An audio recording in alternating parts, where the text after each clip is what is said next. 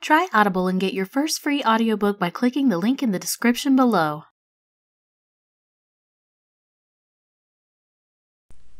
The Boarding House by James Joyce. Mrs. Mooney was a butcher's daughter.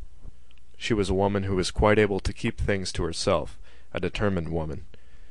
She had married her father's foreman and had opened a butcher's shop near Spring Gardens. But as soon as his father-in-law was dead, Mr. Mooney began to go to the devil.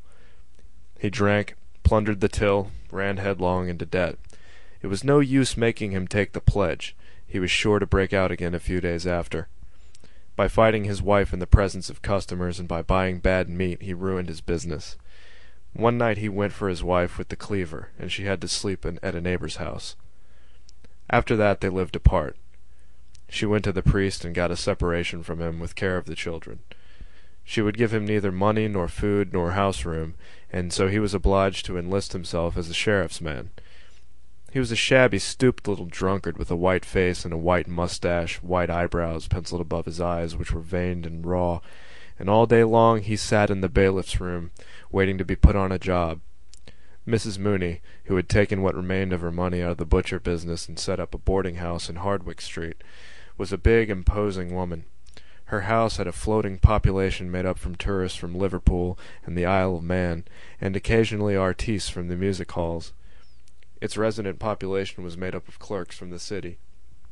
She governed the house cunningly and firmly, knew when to give credit, when to be stern, and when to let things pass. All the resident young men spoke of her as the Madam. Mrs. Mooney's young men paid 15 shillings a week for board and lodgings, beer or stout at dinner excluded. They shared in common tastes and occupations, and for this reason they were very chummy with one another. They discussed with one another the chances of favourites and outsiders. Jack Mooney, the Madam's son, who was clerk to a commission agent in Fleet Street, had the reputation of being a hard case. He was fond of using soldiers' obscenities. Usually he came home in the small hours. When he met his friends he always had a good one to tell them, and he was always sure to be on to a good thing, that is to say, a likely horse or a likely artiste. He was also handy with the mitts and sang comic songs. On Sunday nights there would often be a reunion in Mrs. Mooney's front drawing-room. The music-hall artistes would oblige, and Sheridan played waltzes and polkas and vamped accompaniments. Polly Mooney, the Madam's daughter, would also sing. She sang, "I'm a naughty girl, you needn't sham, you know I am." Polly was a slim girl of 19. She had light soft hair and a small full mouth. Her eyes, which were grey with a shade of green through them, had a habit of glancing upwards when she spoke with anyone, which made her look like a little perverse Madonna. Mrs. Mooney had first sent her daughter to be a typist in a corn factor's office, but, as a disreputable sheriff's man used to come every other day to the office asking to be allowed to say a word to his daughter, she had taken her daughter home again and set her to do housework. As Polly was very lively, the intention was to give her the run of the young men. Besides, young men like to feel there is a woman not very far away. Polly, of course, flirted with the young men, but Mrs. Mooney, who was a shrewd judge, knew that the young men were only passing the time away. None of them meant business. Things went on so for a long time, and Mrs. Mooney began to think of sending Polly back to typewriting, when she noticed that something was going on between Polly and one of the young men. She watched the pair and kept her own counsel. Polly knew that she was being watched, but still, her mother's persistent silence could not be misunderstood. There had been no open complicity between mother and daughter, no open understanding, but though people in the house began to talk of the affair, still Mrs. Mooney did not intervene. Polly began to grow a little strange in her manner, and the young man was evidently perturbed. At last, when she judged it to be the right moment, Mrs. Mooney intervened. She dealt with more moral problems as a cleaver deals with meat, and in this case she had made up her mind. It was a bright Sunday morning of early summer, promising heat, but with a fresh breeze blowing. All the windows of the boarding-house were open, and the lace curtains ballooned gently towards the street beneath the raised sashes. The belfry of George's church sent out constant peals, and worshippers, singly or in groups, traversed the little circus before the church, revealing their purpose by their self-contained demeanor no less than by the little volumes in their gloved hands. Breakfast was over in the boarding-house, and the table of the breakfast room was covered with plates on which lay yellow streaks of eggs with morsels of bacon fat and bacon rind. Mrs. Mooney sat in the straw armchair and watched the servant Mary remove the breakfast things. She made Mary collect the crusts and pieces of broken bread to help make Tuesday's bread pudding.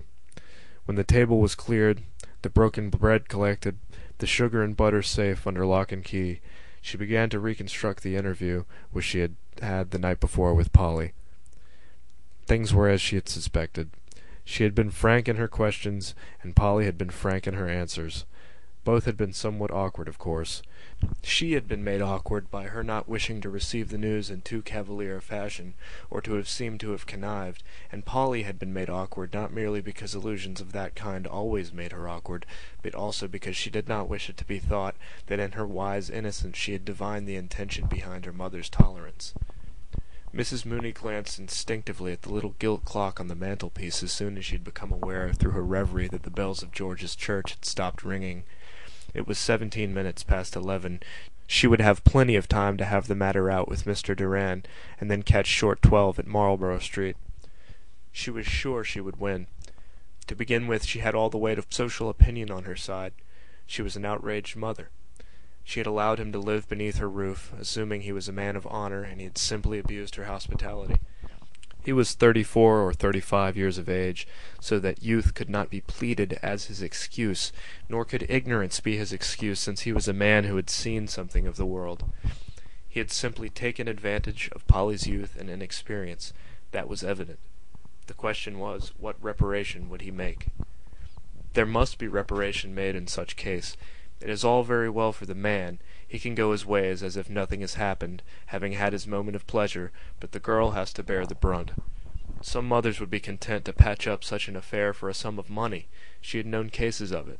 But she would not do so.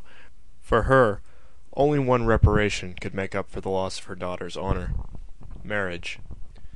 She counted all her cards again before sending Mary up to Durand's room to say that she wished to speak with him.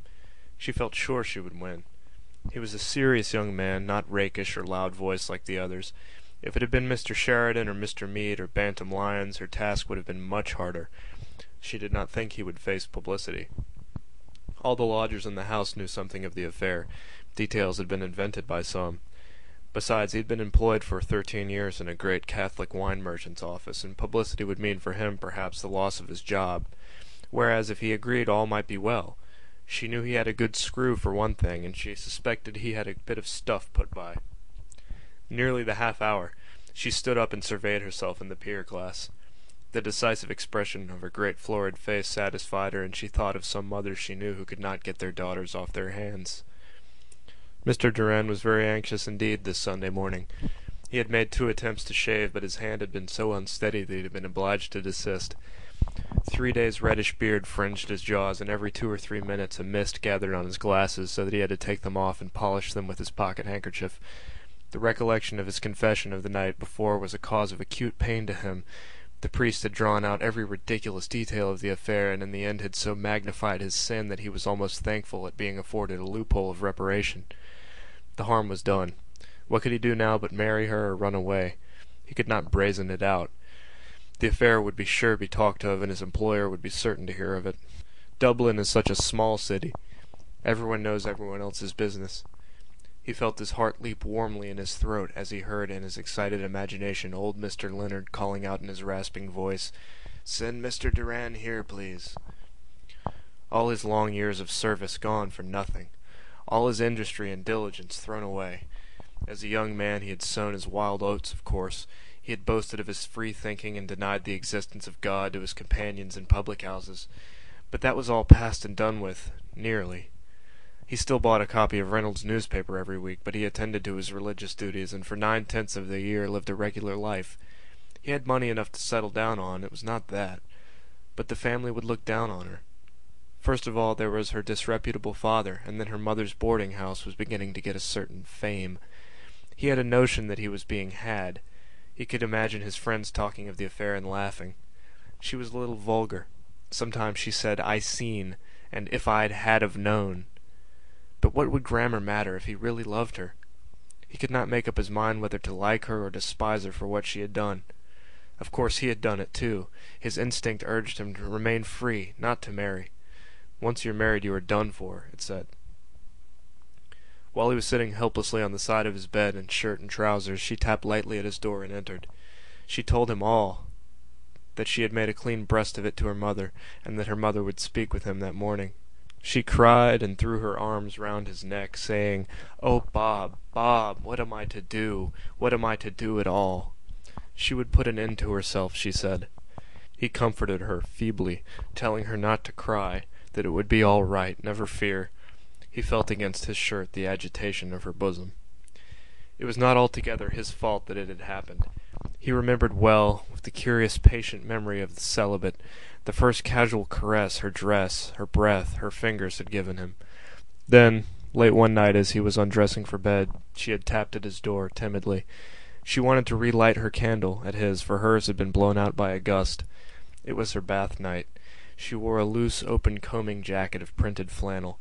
Her white instep shone in the opening of her furry slippers, and the blood glowed warmly behind her perfumed skin. From her hands and wrists, too, as she lit and steadied her candle, a faint perfume arose.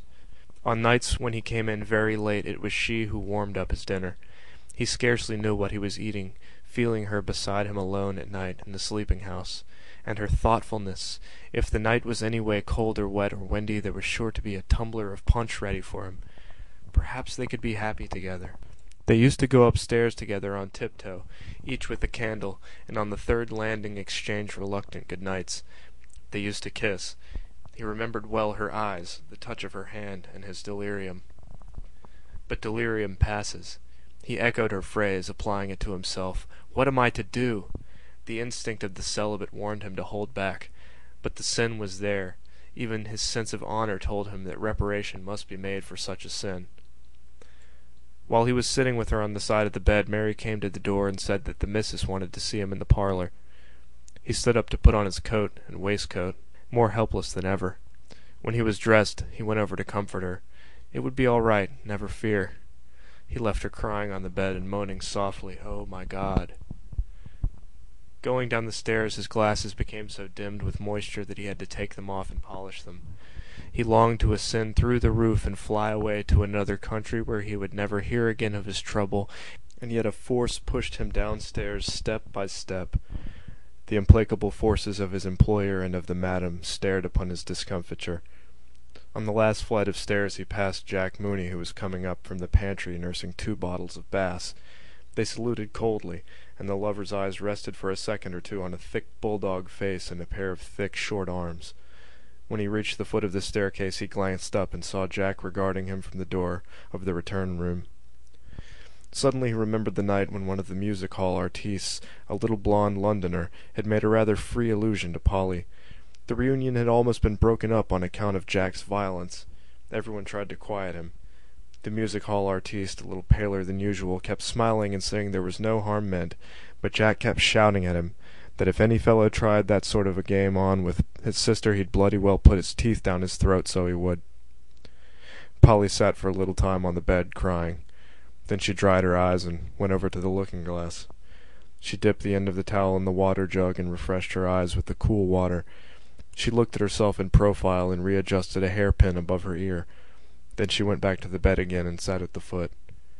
She regarded the pillows for a long time, and the sight of them awakened in her mind secret, amiable memories. She rested the nape of her neck against the cool iron bed-rail and fell into a reverie.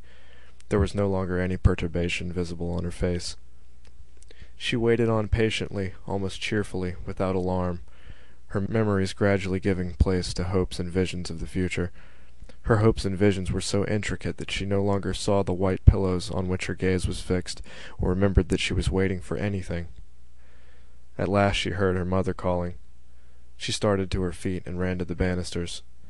"Polly! Polly!" "Yes, Mamma?" "Come down, dear. Mr. Duran wants to speak to you." Then she remembered what she had been waiting for. End of The Boarding House by James Joyce. Try Audible and get your first free audiobook by clicking the link in the description below.